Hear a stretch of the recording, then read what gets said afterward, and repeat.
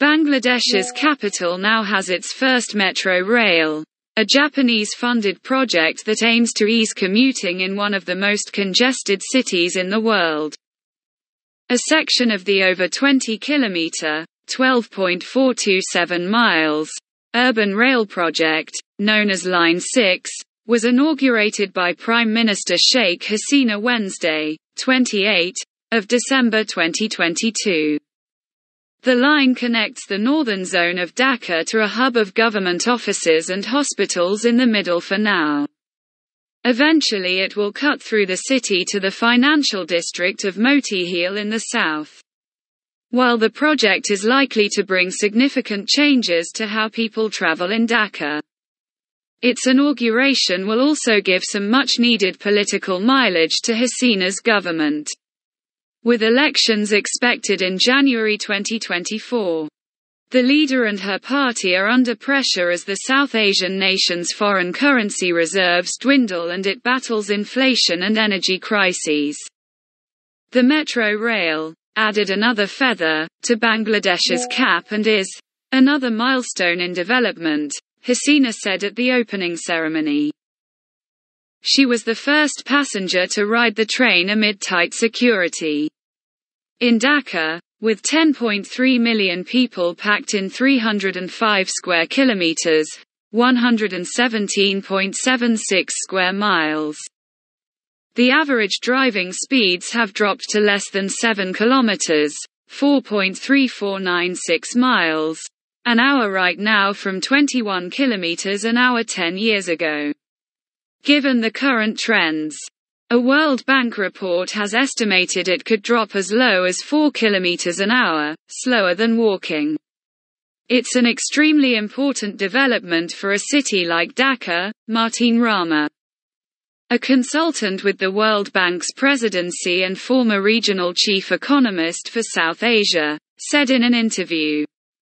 If you look at the case of India in many cities, it has changed a lot the way people go to work. It's a safe means of transportation, for instance, for women, which in South Asia is not trivial.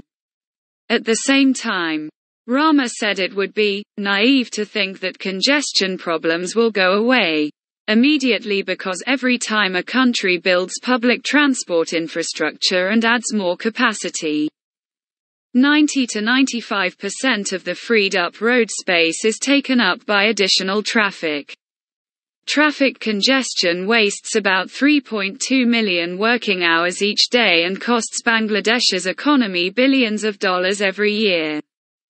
Dhaka is the seventh least livable in a list of 172 cities in the world on the Economist Intelligence Unit's Global Livability Index for 2022.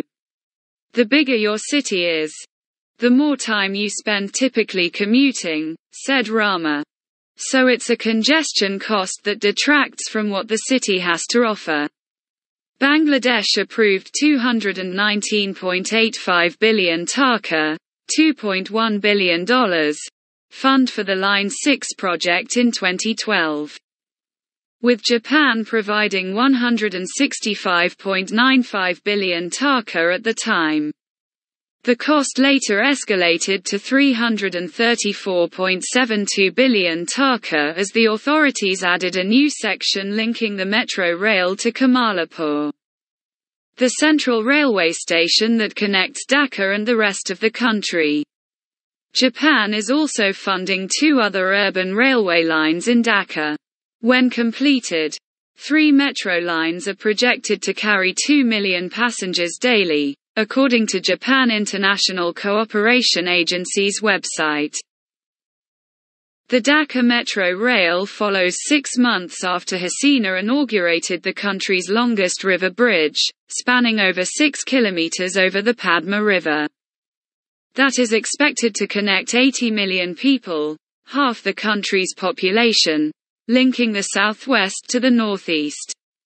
Source: Bloomberg.